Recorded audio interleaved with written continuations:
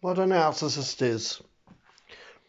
Basically, people that are sweet-mouthed politicians like Obama, who basically he's an antichrist.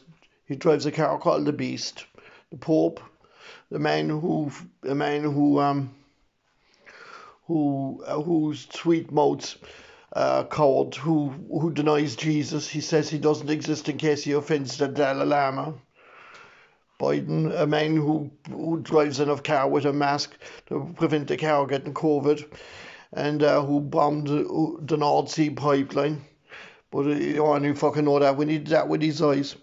The narcissist is an impet who hears all the things a sweet-mouthed politician doesn't say.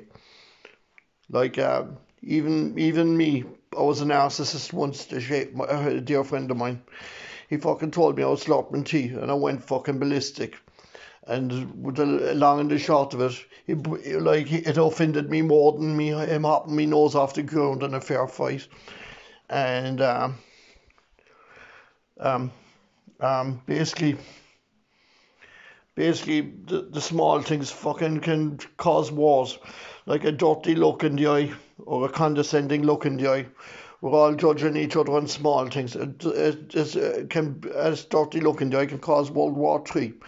And sure, Saddam Hussein was killing all the badasses in the politics. They all fucking thought he was a narcissist. He was killing the badass politicians in the city because he was destroyed by Obama. A city the size of Mosul was destroyed. A city called Mosul, the size of Dublin, was leveled, and ISIS took over. Um, and Obama, he called everyone in America a dog, and he was cute enough to use a pretty boy, pretty young fella, rubbing his head to fucking stop America bombing. Fair enough, man. Fucking a 7-year-old fucking child. They didn't want fucking Elvis Presley, fucking dead fucking killing millions of fucking Islamic boys.